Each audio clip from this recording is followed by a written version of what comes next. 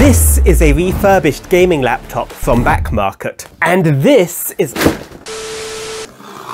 These are gaming laptops. They are powerful, blazing fast machines you can play all the latest games on. But if there's one thing that they all have in common, it's that they are not cheap. Gaming stuff is super expensive. So today I'm going to buy a refurbished gaming laptop. Hopefully it'll get us some of that extra gaming performance, but save on some of that extra gaming money. Still, to do this properly, I'm going to buy a brand new laptop at the same price for comparison. So we'll be able to see what you're gaining and losing by going refurbed. My poor wallet. Refurbished first, I'm going to buy from Backmarket, who are a website which is a marketplace for refurbished phones and other tech, including, well, gaming computers. Here's the website, gaming PCs.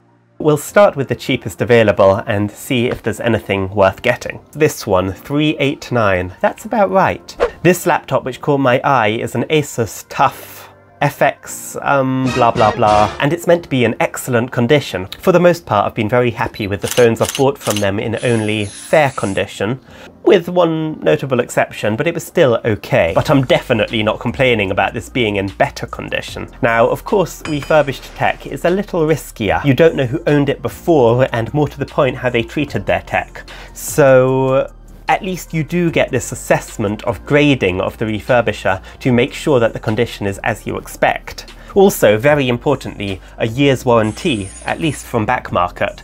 This is a machine from 2020, so not exactly bleeding edge, but not too old either.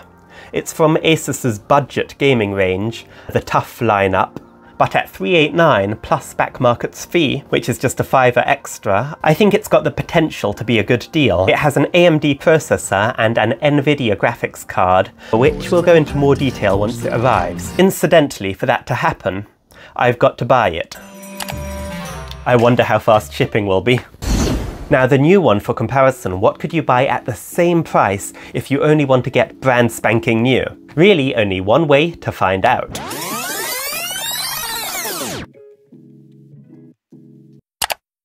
Okay, they've arrived. Whopping massive box, this. I don't know what they put in here. I thought I ordered a laptop, not a desktop.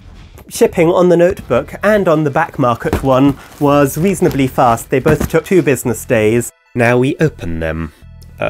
Slight problem. My usual filming area is, how do we put this, undersized. Here are both of them, still having to use a wide angle to show you both. First, this is the new laptop we are comparing to, and to be honest, I don't think you can buy a new laptop with a graphics card, really the defining feature of gaming computers, for under $400, which only left notebook-style laptops. Now obviously these have a different intended use, but many of them are still capable of running some games on lower settings, especially newer machines. But will it be able to keep up with our 3-year-old gaming laptop? The model is the Honor magicbook 15, the best notebook I could see for our price, on a deal. So I'm really giving the new category a chance. Wow, this is very slick. Very clean inside too. Well, while it sets up, Alternative Me will open the main act, the Backmarket one.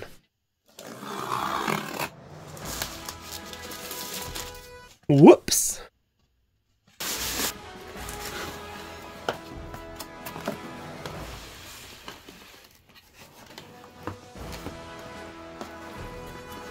Wow, a bit of a chonker.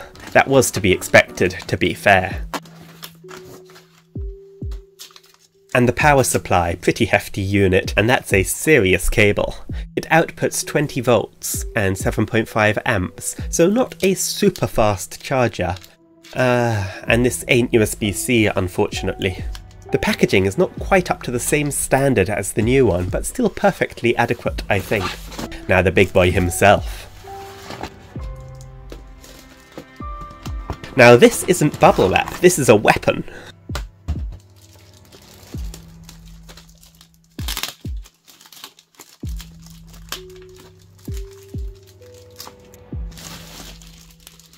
Oh, quite a few scratches, and that one is quite deep.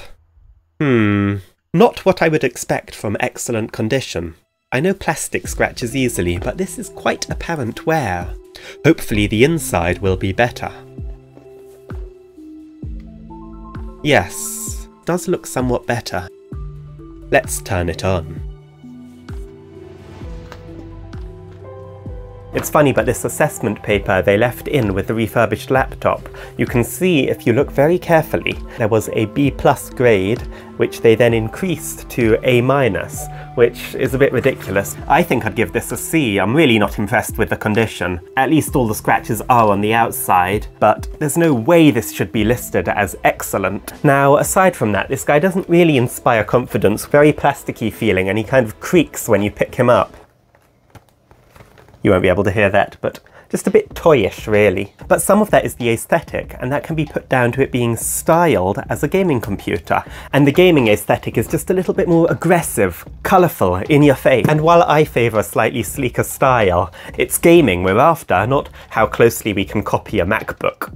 And already I'm thinking that there may be some fairly big advantages to this design when it comes to ergonomics for gaming, which we'll get to in just a sec. But first, to highlight what you are getting and giving up when you go refurbished rather than new, here are the numbers on paper. It's got a 15-inch display, as does Mr. Polished over here, despite the height differences. But only our Asus does 120 Hz, double the refresh rate of this guy, so should do a smoother looking picture when things start moving. It only has a modest processor by gaming standards, the 3550H by AMD, which should still be perfectly snappy for everyday use. Interestingly, the Honor actually has a slightly faster processor, the 5500U, also by AMD. It should be about 20% faster. Both mobile tier processors, i.e. designed for laptops, capable but not really top of the range. The problem for this guy though is that while he does have the slight advantage in the processor, what he doesn't have is a graphics card, the key advantage of Mr. Chonk over here. Now, the graphics card this guy has in him is the GTX 1650 by nvidia. It wasn't a super high-end card when it was released, but certainly still a capable bit of kit, whereas the notebook only has integrated graphics, a tiny little bit of the processor dedicated to spitting out the images, so he should still be able to run some of the games, but nowhere near as fast as this guy should, in theory. Nonetheless, there's an age difference between them, so it'll be very interesting to see how the newer processor in here, with its integrated graphics, stacks up against the dedicated graphics card of this slightly older gaming computer. A couple more points of parity, they've each got 8GB of RAM, which is sufficient but not impressive, though very importantly the gaming one can be upgraded. And they've also both got 512GB of solid-state storage, enough for quite a few older games or just a handful of more modern ones. Now, in practical terms, actually using him offers quite a dramatically different experience to using the Honor notebook. The first and most immediately apparent difference is their build quality, as we've already touched on. Look, it's not awful, it's just a little reminiscent of laptops from 10 years ago, and a world apart from the sleek package the Honor brings for the same price. The base is almost bendy feeling, and the screen is almost floppy by comparison, which is strange when you consider how much thicker it is. I guess materials really play a major role. Metal just feels more premium than plastics. The really weird thing though is that this guy, branded as a tufbook, claims a military-grade toughness standard, which means it can take a knock, kindly demonstrated by the previous owner, even if it gets scratched to shit in the process. Next, the screens. Now, they're both okay. Neither is spectacular, neither of them has the best viewing angles, but provided you're sitting head-on, they're both fine. The battery, a very important part of a laptop if you're planning on taking it anywhere with you. Now, the Tufbook, despite its extra size and the extra hardware it's got to power, don't forget all of those RGBs. There we go. It has a smaller battery. It's ridiculous. 48 watt-hours versus 56 watt-hours in this slim guy. A little absurd really, but maybe they figure that if it's not going to have good battery life anyway, why even try? And sure enough, it doesn't impress. This guy on the other hand is pretty good. I haven't measured exactly, but this guy just keeps going. Still, he will give you a few hours provided you're not trying to game, but you wouldn't take this guy out for the day with you without bringing the charger along. Which, with the size of this thing, will add an approximate extra half ton.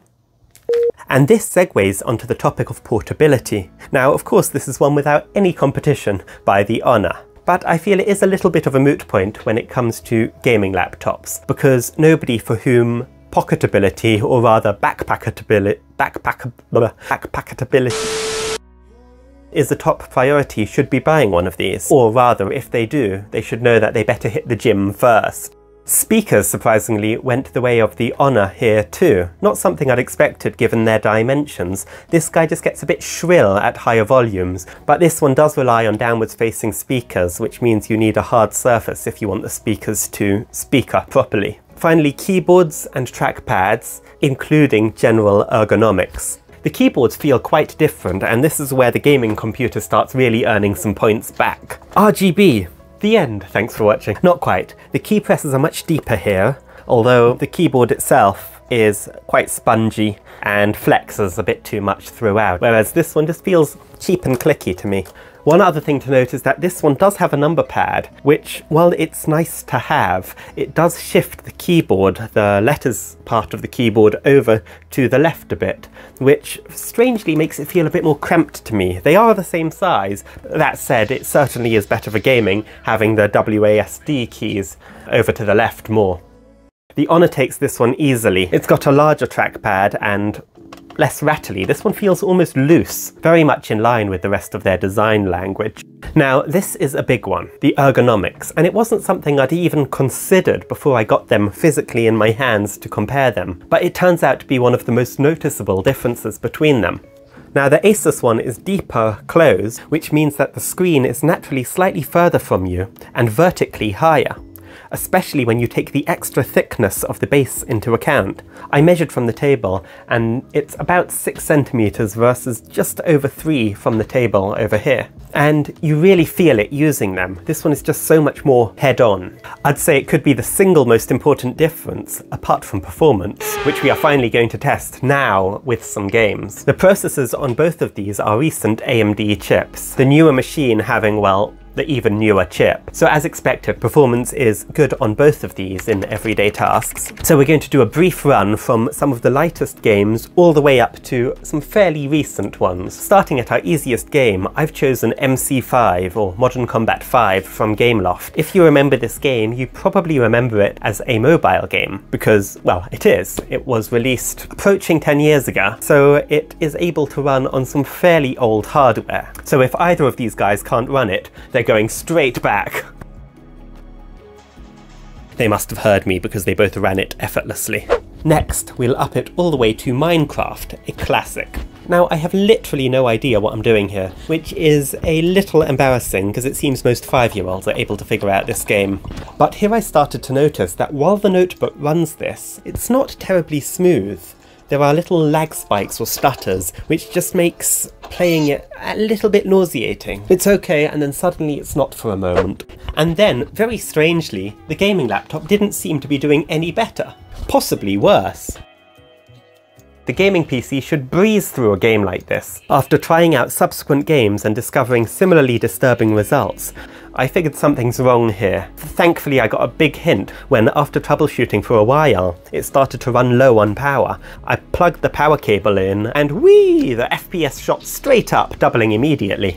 So much smoother. So it turns out there are multiple power profiles. A high one starts immediately when you plug it in, and a bit of googling later I was able to track down the NVIDIA control panel for the graphics card to allow it to enter a higher power mode, even only on battery, to try and stop the bloody thing from trying to conserve power by turning itself into a non-gaming laptop. This wasn't 100% effective in all games, but we'll get to that in a moment. So upping it again to CSGO. Yes, I said CSGO, and this isn't CSGO, because between me downloading the games to test and actually getting round to test, Valve, the developer of Counter-Strike, upgraded the game, and so now we're testing on Counter-Strike 2, not Counter-Strike Go, which is a bit more of a challenge for the machines. Well, we'll still see how it goes.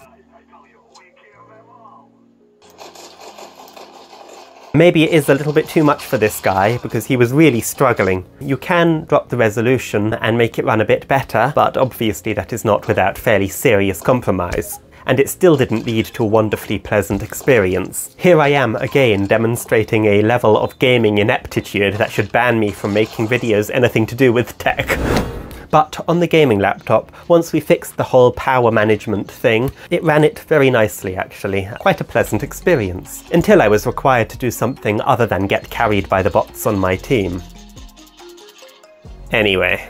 Lastly, and as the final boss for them, Battlefield 5. The truth is, I didn't actually test these in order. I was trying Battlefield first, and when I started Battlefield 5 on the Honor, and I saw it could run it at all, I thought, oh no, if it can run it at all, it's going to kill all the other games, making the gaming laptop quite an awkward machine to recommend. I mean, you are giving up a lot in build quality, portability, and most of all, battery life. If all you're getting is moderate improvements in more recent games, and the notebook can handle anything older.